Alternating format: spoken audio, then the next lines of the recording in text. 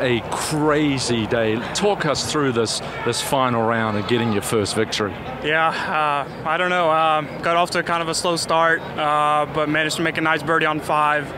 And nice chip in on 10, and I thought I was going pretty good. And then obviously the triple bogey on 11 really hurt, and I thought I was going to be maybe 2 shots behind. And then when we came around to number 13 or 14, I looked at the leaderboard and saw that we were tied. And then the crazy chip in on 15, and that put me ahead. And then I hit some really good shots down the stretch, and the putt on the last was, yeah, just a bonus.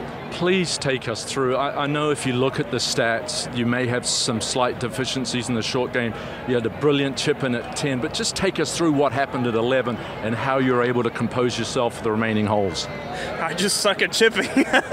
No, I definitely need to work on my short game, and I was 100% exposed there on that hole. I can get away with it sometimes, but over 72 holes, I really need to tighten that up. But fortunately, I was able to make it back with the chips on 10 and 15. First rookie to win on the PGA Tour in 2020. Is this excitement or relief winning for the first time? No, it's excitement for sure. You know, obviously you're trying to win every week, but I mean, just to do it, it's incredible. So yeah, it's a special feeling.